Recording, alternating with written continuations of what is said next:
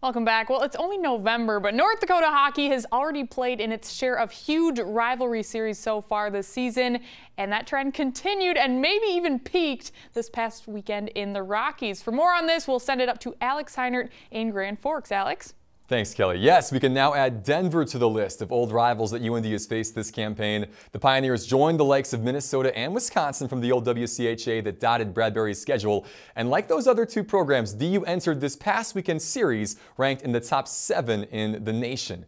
Let's go to Magnus Arena, and not just top 7, number 1, how about the reigning national champions, Austin Baganski, Peter Thome back in net for UND, Cam Johnson still out with injury, taking on Henrik Borgstrom, the nation's leading scorer, and the DU Pioneers. And early on in this one, it was all Denver. You talk about a good start for the home team. DU got it right off the bat.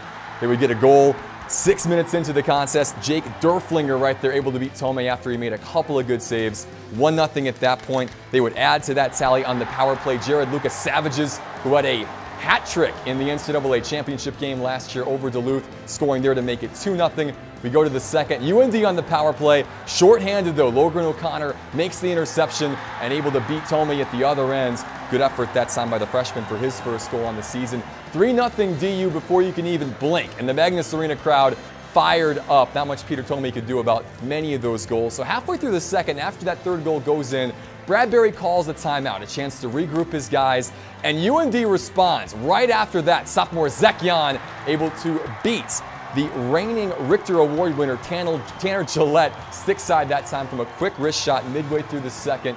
Watch it again here. Probably a shot that Gillette saves, 98 times out of 100, but Jan able to beat him there. That made it 3-1, and that started the comeback. Gabe Bast here after the turnover, putting one on Gillette.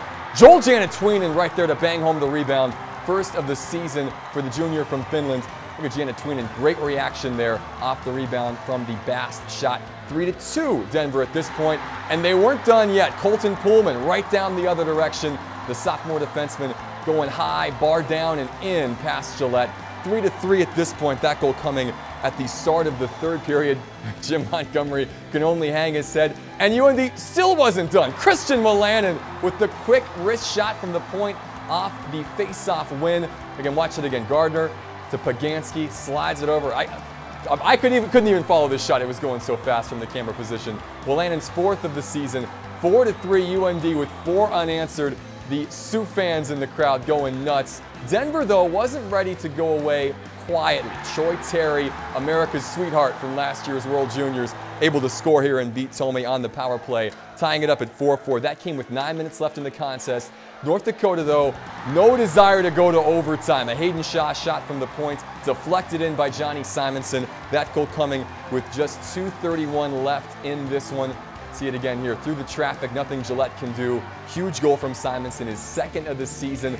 UND would have to hang on. A late flurry from Denver made things interesting, but Peter Thome and company stay unbeaten. 6 straight now unbeaten for UND, and Thome stays perfect in net. A huge 5-4 win thanks to those 4 unanswered goals between the second and the third. Simonson gets the game winner. And just an incredible night all around. That snaps, by the way, Denver's 13-game home winning streak, the first win for UND in Denver since December 13th, 2014, and the boys were fired up about it after this one.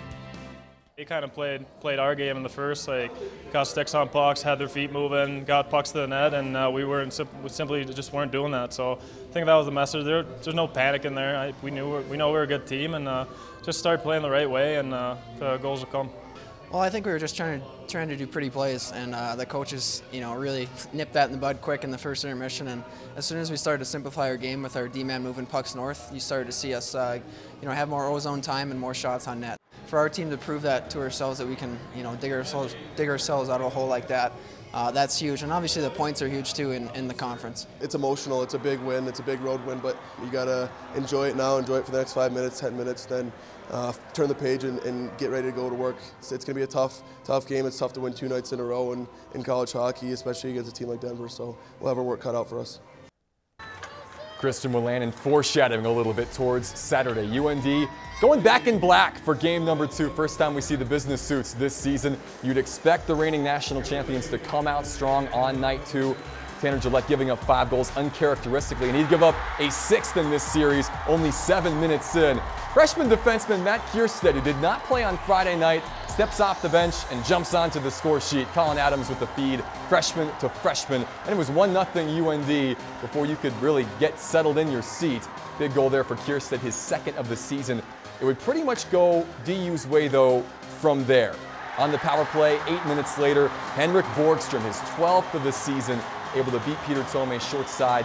DU right back in it 1-1 at this point. That, by the way, came on a Cole Smith 5-minute major penalty. UND able to fend off the rest of that major, keep it 1-1 through 1. In the second, a lot of big saves by both of these goalkeepers. Peter Thome matching Gillette save for save. Best one coming right here. Nick Jones thinks he's got the stop. Puck eventually falls across the way to Derflinger, and another great stop by the freshman from Minneapolis. 1-1 through 2.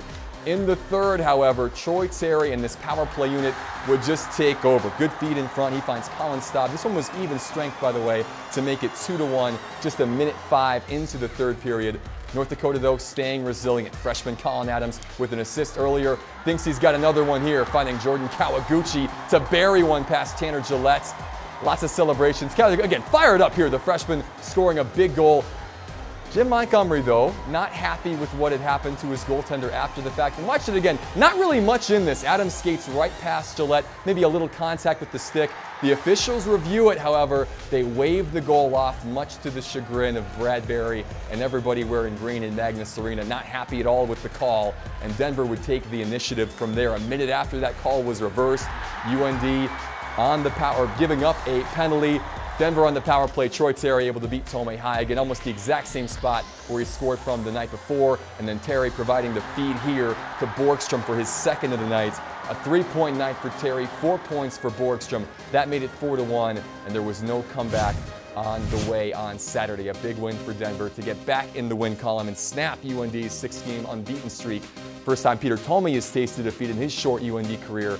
Obviously, the goal that was disallowed, a big talking point after this one.